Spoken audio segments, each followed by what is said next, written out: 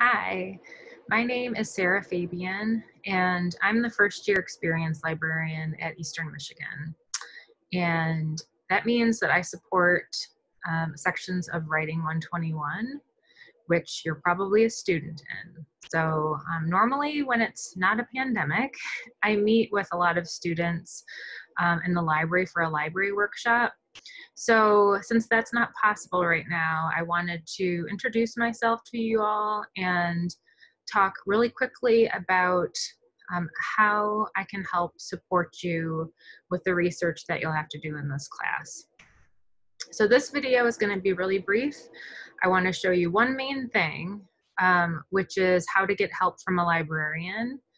That can either be me or somebody else at Eastern who's also a librarian. And so you might not know what librarians can help you with if you don't. Just really briefly, some things that I could potentially help you with.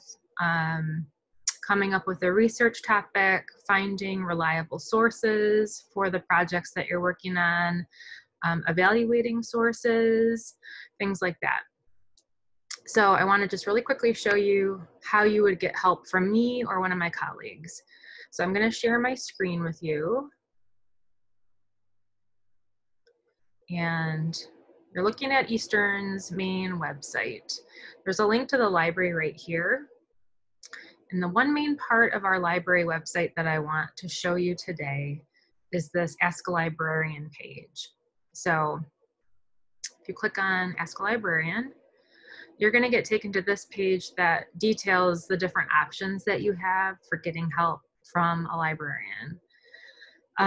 One really easy way to get help from a librarian is to use this chat function. So you enter your name, ask your question, start the chat, and then you will be talking in real time to somebody about whatever your question is.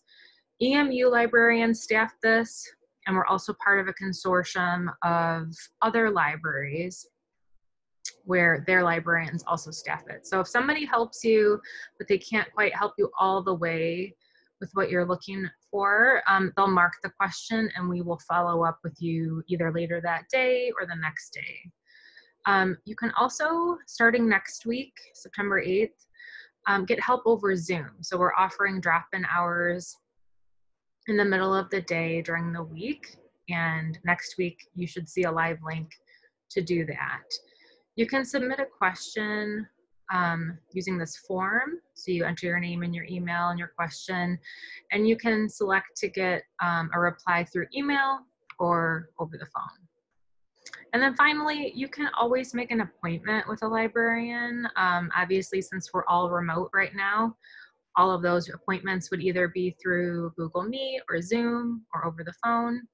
But this list right here where it says subject librarians will take you to a page where you can look for the person that works with the program or department that you're taking a class in. So you'll see my name here. I support the children's literature program, and I also support the first year writing program. So there's my name, there's my email address.